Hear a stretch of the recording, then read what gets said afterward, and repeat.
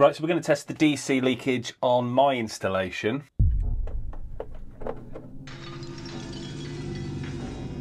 That's coming up with like 25, 28 milliamps. I wasn't expecting it to be that high. That's really dangerous.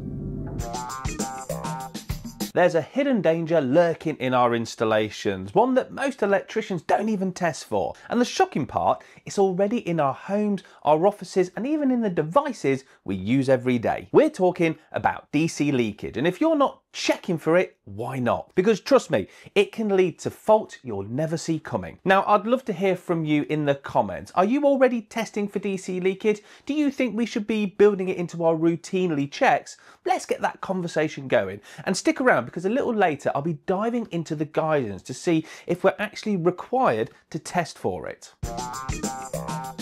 In the regs, there's no neat little definition for earth leakage current. Instead, it's wrapped up under something called protective conductor current. That's basically any electrical current that shows up in a protective conductor, whether it's from an insulation fault or just a byproduct from normal operation. Leakage current can sneak in through damaged insulation, faulty kit, or even through perfectly healthy electronic equipment. And in most electronic circuits, the culprit is the power supply. Inside, you'll usually find capacitors that filter out transients, those short bursts of energy that could otherwise damage the electronics. But the way those capacitors are connected means they create a path to earth, and that's exactly where the leakage current flows.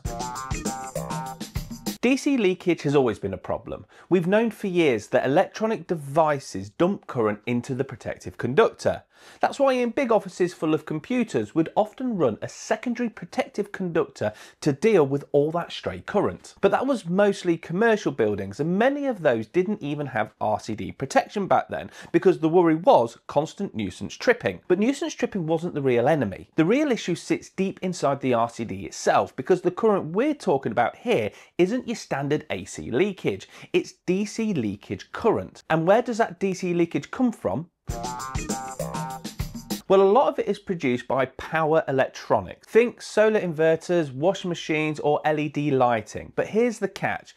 Just because it's a machine with electronics doesn't guarantee it'll produce DC leakage. Not all LED lighting will leak. An LED lamp, for example, has no connection to earth, so it simply can't. Look out for the telltale signs like the word inverter drive. The safest bet?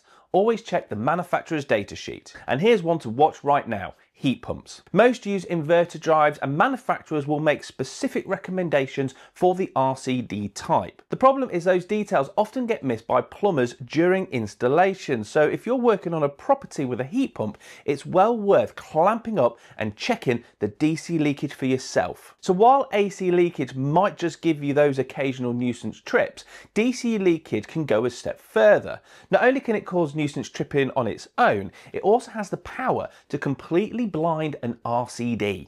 It saturates the core, masks the fault, and suddenly that protective device you've trusted for decades isn't protecting at all. If you want to dig even deeper into DC leakage, Joe Robinson's done a brilliant video breaking all of this down. I've left links in the description. So if DC current is such a big problem, are we actually required to test for it? So let's turn to guidance note 3, figure 2.12, the sequence of testing. You won't see earth leakage testing mentioned anywhere in there, but that's not really surprising. The sequence is designed for new installations. At that stage, the system hasn't even been energized, so there wouldn't be a DC leakage to find, would there? Now, when we move into chapter 3 of guidance note 3, periodic inspection and testing, the very first paragraph always grabs my attention. The purpose of periodic inspection and testing is to provide an engineering view on whether or not an installation is in a satisfactory condition where it can continue to be used safely. But here's the question. We know DC leakage can blind a Type AC RCD and interfere with how it operates. So if we're not checking for DC leakage, can we really say we're giving that engineering view on the safety of the installation? So I headed straight over to section 3.10.2, tests to be made. This sets out the guidance on what tests are appropriate during a periodic inspection. And once again, there's no mention of DC leakage testing. In fact, the only place leakage testing gets a mention at all is tucked away in Appendix C, where it talks about using an earth leakage clamp meter simply as an indication of the state of the insulation, and no mention if it's AC leakage or DC. So is the guidance really suggesting that this isn't such a big deal? After all, DC current would only have to be present at the circuit at the exact moment an earth fault occurs, and the RCD is expected to trip.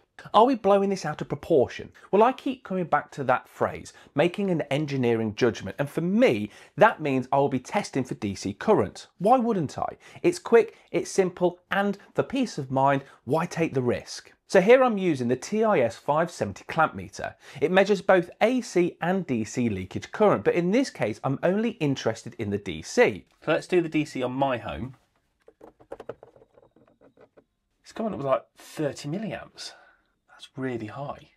Well, this property has an inverter, an EV on charge, washing machines, and of course, the usual day-to-day appliances, all contributing their share. Now let's think about how that plays out on the board. On a modern split load board, you could have multiple circuits sharing the protection of just one Type AC RCD. That means the combined leakage from every appliance on those circuits is stacking up on that single device. Now let's put some numbers to it. Say the upstairs ring final is leaking 6 milliamps DC, the downstairs ring is leaking 2 milliamps DC, and the kitchen circuit is leaking 4 milliamps DC. Add those together and you're already at 12 milliamps of DC leakage, all flowing through that Type AC RCD. That amount of DC leakage is enough to start blinding the device, interfering with its ability to trip under fault conditions. So while each circuit on its own might look acceptable, that combined effect can leave the whole installation vulnerable. Now compare that with an all RCBO board. The same figures still apply. 6 milliamp DC on the upstairs ring, 2 milliamp DC on the downstairs ring, and 4 milliamp DC on the kitchen. But instead of all of that leakage stacking up on one device, each circuit has its own Type A RCBO. So yes, my upstairs ring has 6 milliamp DC of leakage, but that's within the capability of a Type A RCBO. The downstairs with 2 milliamp DC and the kitchen with 4 milliamp DC are also well within range. The important difference is that no single device is carrying the combined total.